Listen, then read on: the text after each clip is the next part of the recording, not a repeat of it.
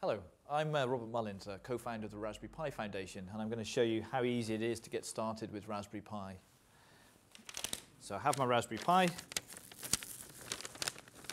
Just say a little bit about what it is. So it's a credit card sized computer, very powerful computer. We'll just say a little bit about the interfaces it has. So it's a HDMI port for video output, Ethernet for your network connection, 2 USB ports, and we're going to use those for keyboard and mouse, an audio output, an old style composite video output if you have an older style television, and then an SD card slot for storing your operating system and the applications that you're going to run. We also have some general purpose I/O pins, and this is I think one of the exciting things about the Raspberry Pi platform. Not only is it really small and really low powered, so you can imagine battery powered applications, but it's got these open interfaces to enable you to connect it to other electronic components. And there's digital camera and LCD interfaces as well.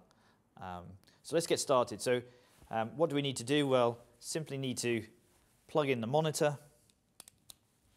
plug in your keyboard and mouse. Just going to plug those into the 2 USB ports. Your operating system with your applications. And then the final thing we need is some power, and this is provided by a standard micro USB adapter. Okay, and now we're starting to boot, and this takes normally about 15 seconds. So a standard desktop environment, as you would expect, with the lovely Raspberry Pi logo. One of the primary goals for Raspberry Pi is to encourage people to learn to program, and I can demonstrate a very nice system for doing that called Scratch from MIT.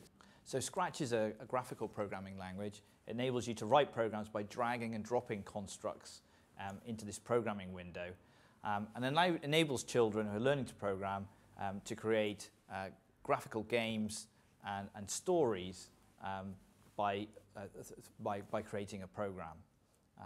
And it's a really nice way to get people learning programming in a sort of frustration-free environment.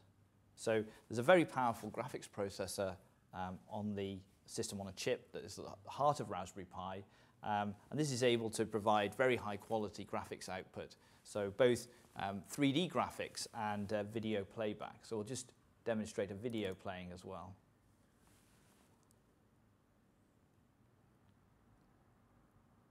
So what we have here is a Blu Ray quality video, 1080p, playing back using the Raspberry Pi. So one of the uses of Raspberry Pi that many people are excited about is using it as a very low-cost media center, and the output is very high quality and it's incredibly low power. So at this point, it's perhaps dissipating 1 to 2 watts. So Raspberry Pi will be available for £22 or $35. I'm really looking forward to seeing what the community will be able to produce.